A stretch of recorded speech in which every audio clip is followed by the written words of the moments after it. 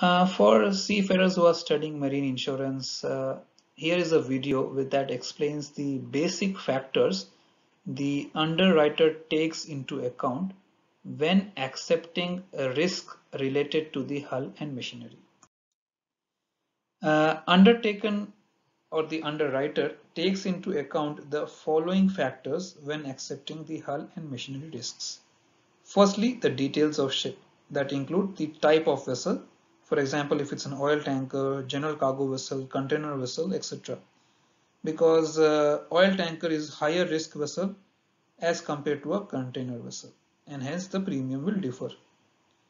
They also take into account the name of builders and place of build, the age of the vessel, the age of the engine,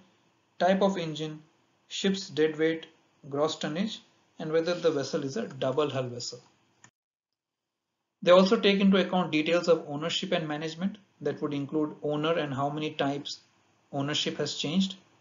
single ship owner or fleet of ships, whether the management is by the owner or a management company, who is the management company,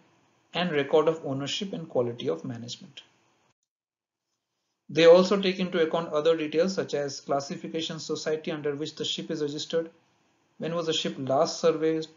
port of registry, flag of convenience, nationality of the crew, whether the vessel is a trade liner or a tramp,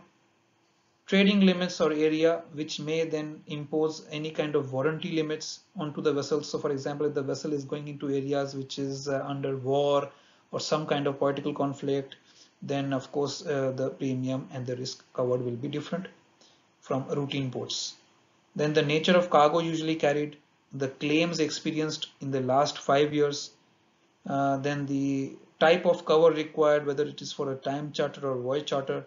duration of cover or voyage particulars, deductibles, previous insurance history, whether cover was denied at any time or not, and whether vessel was given on charter, and whether vessel is covered against the protection and indemnity risks, that is the P&I risks.